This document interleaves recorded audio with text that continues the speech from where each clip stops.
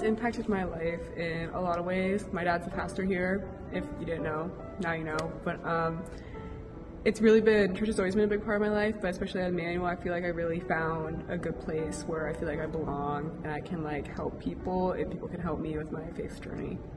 At Emmanuel, I'm thankful for the community we have inside the congregation, and I'm extremely thankful for our youth group. I feel like over this year we've really bonded and have grown in friendships. I would like to thank our youth leader, Christian Marbach. He is one of the best youth leaders I've ever had, and he has a talent for making a congregation really feel special. But honestly, like, youth group has been my favorite. Lock-ins are one of my favorite youth group memories, and I would say the Philadelphia trip was really fun.